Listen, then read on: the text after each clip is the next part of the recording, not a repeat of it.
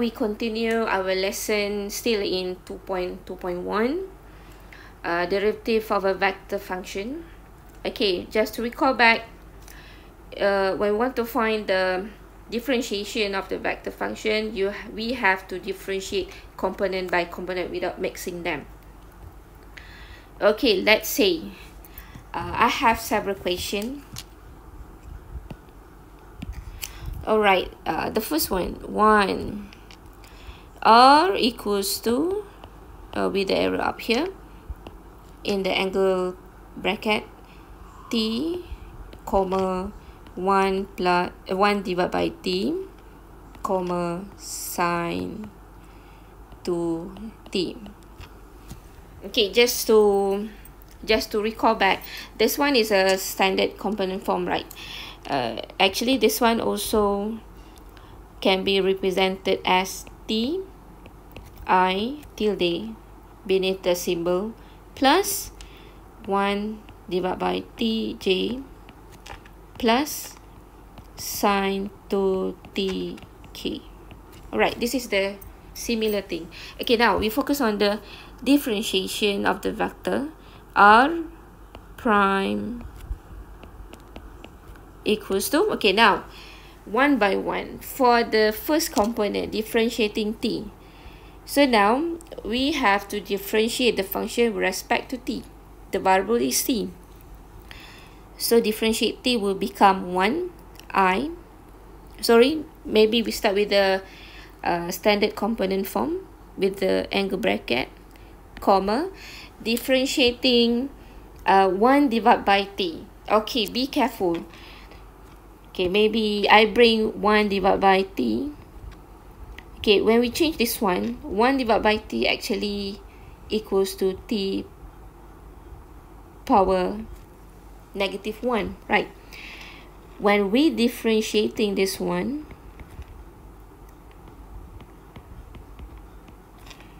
okay, remember, bring the n, our n now is -1. Bring -1 to the front, copy the t, and then n minus 1, which is -1 minus 1 equals to -2. Okay, simplify this one, negative t squared. Negative, or -1 divided by t squared. Okay, I copy this one back. -1 divided by t squared. Okay, then differentiating sine 2t, 2 cos 2t, or we can write down as I minus 1 divided by t squared j plus 2 cosine 2tk. Alright, actually you don't have to write down all the form of vector. You can choose either one. Okay, now we go to second example. R equals to square root t I plus ln t plus 1 j plus t squared k. Okay, then r prime t, sorry, we should have t here. Okay, so now I bring this one outside in case you cannot understand this one directly. Square root t is actually t power half, and then when we differentiating t power half, we'll have half t, half minus 1, you will have -half.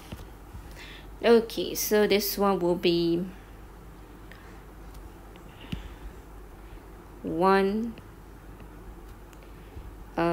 divided by 2 t power half I plus, okay, how about this one, ln t plus 1. Remember, ln fx equals to differentiating ln fx equals to f prime divided by f, right?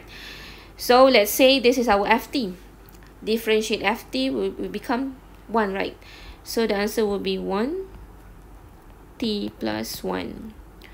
Okay, maybe we put some bracket to make sure this is belong to the y direction, and then this one will be 2tk.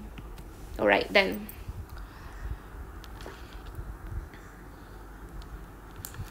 And then the third example, rt equals to exponent negative 2t plus 2, comma, 4 cosine 2t, comma, square root 5t.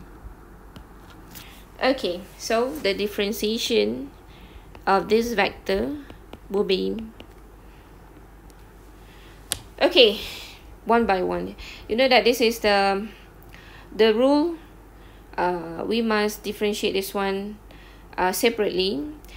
Differentiate exponent minus 2t, you will have negative 2 exponent negative 2t. Differentiating number 2, you will have 0, right?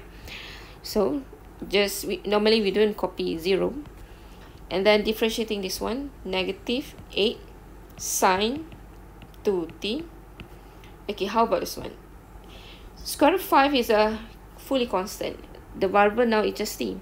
So the answer will be square root 5. Done.